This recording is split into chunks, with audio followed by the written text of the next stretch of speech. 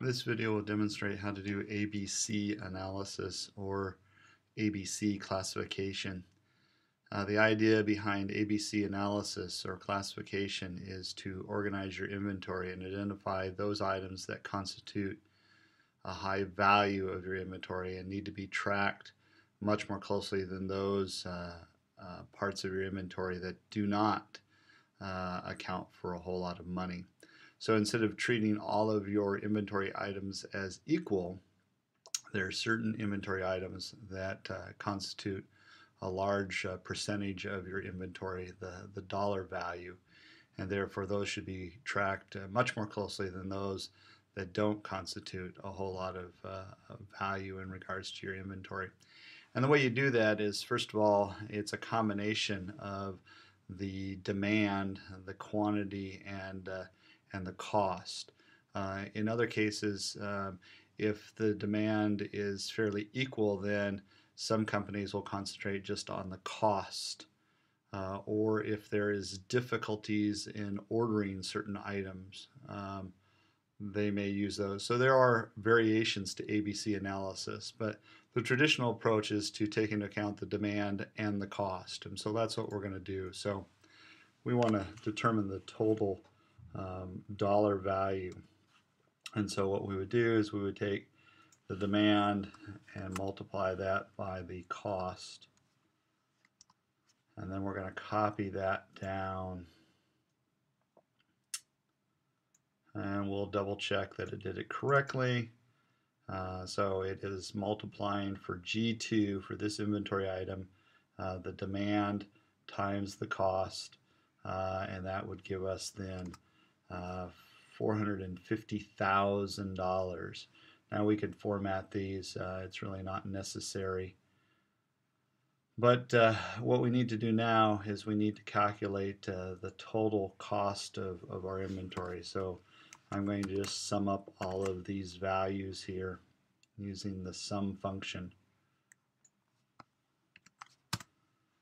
So the total value of our inventory is, looks like 1,087,500. That's the total value of our inventory. Now with that, I can calculate the percentage, and so the percentage, of course, how much does this particular inventory item in comparison to our total value of our inventory.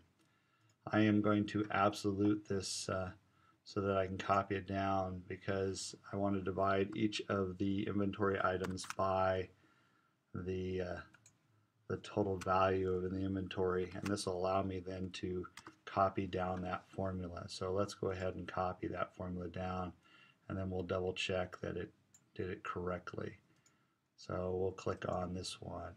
So it took the value of that particular item, F3, which is the annual demand times the cost, and then divided that by the total value. And so we get this 22, almost 23%. Now let's format these as percentages.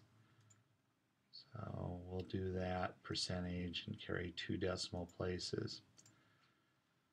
And so you'll see here that out of all of these inventory items, G2 constitutes the largest part of our inventory. Now we want to break them into classifications. There is no definite breakdown. Usually you look at anywhere from 70 to 80% in regards to classification A, and then it could be 15 to 25 to 10 for C. You'll see what I'm talking about here as we sort them, but the easiest way is to sort them from the highest to lowest. So that's what I'm going to do. I'm going to take these.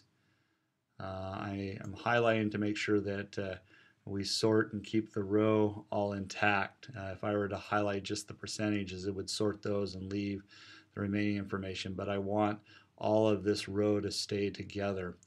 So you go to data here, you go to sort. We want to sort by values. So the column that we want to use in this case is we want to use column G. So sort by column G values, and we want to flip this from smallest to largest to smallest, because we want the largest on the top. And you see that it did that and kept the rows intact. Now here's where you have to kind of think through cumulatively and look for kind of natural breaks. Like I said, the category A will make up the bulk of your inventory, and so anywhere from 80 to 70%. If we combine these two, we're up to 63. This actually might put us a little over, but that's not too bad. Let's see what we get when we do that. So if we were to do that, let's sum up these and see what we have here. So that's 78%. That's not bad. So we would probably classify these all as A.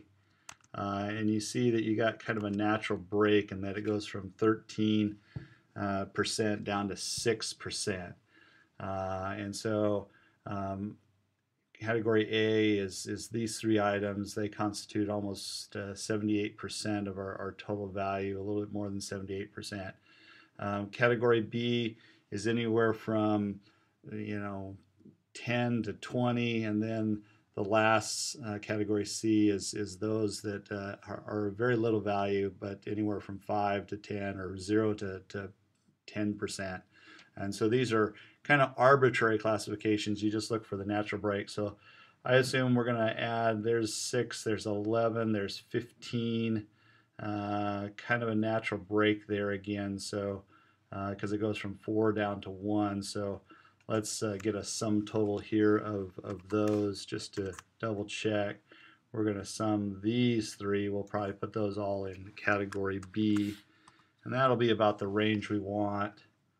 So these become category B, and then these last ones all end up in category C. So let's just make sure that we don't have too many items in category C, but I don't think we will, given the cumulative percentage for category A and B. This will be around 5%, 6%, so that's perfect. You could go higher than that, but by going higher than that, we would reduce probably category B a little bit. So like I said, you have a certain amount of flexibility here, anywhere from 70 to 80%, maybe even over a little bit over 80%. Depending on how you group A, then you could have anywhere from 15 to 20, and then this is 0 to 10 type thing, and so that's kind of the breakdown of those. And so these three items would be category A. Those we would track more closely because 78% of the value of our inventory is contained within those three items. The next three items we would also watch closely, but not as closely as A. They still constitute 16%, and the less stringent of our would be these last four inventory items, because really they're only 5% of our inventory value. And that's how you do ABC analysis or ABC classifications.